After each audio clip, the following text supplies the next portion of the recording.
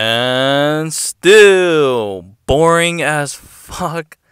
Israel Adesanya is still the most boringest champ of all time. Jared Cannonier, what the hell are you doing in that 5th round? You needed to throw those damn strikes because you were losing. Okay, you only won 1 round. That's how I scored the fight, 49-46. Oh, God. Israel Adesanya. Izzy. Bro, how are people calling him a star? Well, people are turning against Israel Adesanya now because I've been seeing the comments and like just on every social media platform, people don't like this guy. And it's glad to see because Holloway Volkanovski should have been the main event. But, dude, Israel Adesanya is so cringe. Even after the post-fight interview, after he got his hand raised and got his belt, when he called out Alex Pereira, he said the same line again. You gotta stop with that cringe shit, man. Leave you frozen like Elsa? Bro, please, keep the Disney princesses references out of here, bro. Like, this is the UFC. I understand, like, the UFC is kind of tied with Disney because of ESPN and all that shit, but ain't no kids gonna be watching this. Like, just stop. I just hope that Alex Pereira just knocks him out. Speaking of Alex Pereira, just knocked out Sean Strickland. Too easy, bro.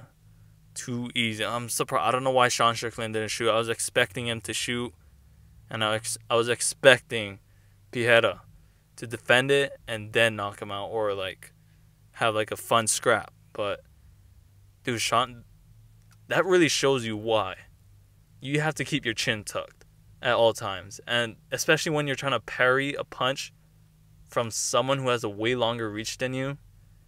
Because Strickland tried to parry that left hand of Pereira, but Pereira just came around with a hook.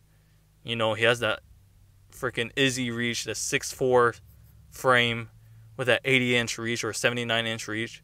Just reached over Strickland's hand and just knocked him out cold, man. It was sad. That was sad too, because I liked Strickland, especially because of that press conference. That was really sad, man. Fuck. I know everyone's gonna be talking shit about Sean, but Izzy ain't. No one let Izzy off the hook yet because his fight was boring. He's cringy. That line was cringy. I think we're all rooting for Pereira. And realistically, can Pereira win that fight against Israel Adesanya? Voice crack, I think. Yes, I think Alex Pereira can win.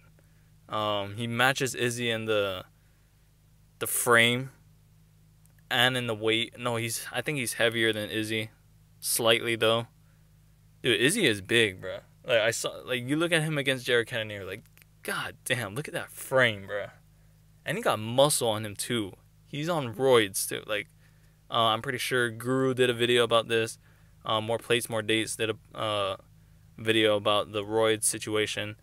So yeah, like, man, I really dislike Israel Adesanya. Like, I hope Alex Pereira knocks him out, and I think he will. I'm gonna favor Alex Pereira coming into this matchup with Israel Adesanya. That's a lock because Alex just knocked out Strickland, number 4. Who else is gonna fight Izzy for the belt? So yeah, let's see it, man. And I don't think I talked about the fight for Izzy Cannonier. Izzy leg kicks, Cannonier. I don't know what the fuck he was doing. He would throw leg kicks sometimes. I'm surprised he didn't go back to the leg kicks because the leg kicks were having a big effect on Israel Adesanya each time he landed it. But Izzy would just do his same, just leg kick, move out the way. This time he threw more punches. No, it's the same. It's still the same Izzy. It's just that Cannonier wasn't really doing much. Sometimes Cannonier would try to work the clinch so he couldn't move his so Izzy couldn't move. Like, that's the best thing to do against someone who's really mobile, really hard to hit, moves his head a lot. Just grab his damn head and you can know where to throw your punches at, or you could just hold his head still and just blast punches on him. Especially when Izzy will do that tie clinch, just throw over Izzy's arms because both of his arms are occupied. He has to keep his head over there. You know where his head is at. Just keep blasting him, and that worked for Cannonier. I think he landed like 2 solid punches on Izzy's face. Izzy just took them well. It was like clean shots too. So yeah, I mean, we already knew Izzy had a good chin, especially against Jan Blachowicz. He ate a big bomb from Jan. But yeah, Izzy's boring as fuck. I think I saw a video of people leaving the 5th round. Like, the 5th round didn't even start, and people were out of there already. I was like, wow. Izzy's stock is going down. Everyone's going to be cheering for... That's going to be crazy. I bet you in the next fight. I'll be flabbergasted or bamboozled if people are still cheering for Israel Adesanya. We all know he's cringe. He's boring. And I think people are going to be cheering for Alex Pereira. So I think in this next fight, in Izzy's next fight, he might be the one getting booed.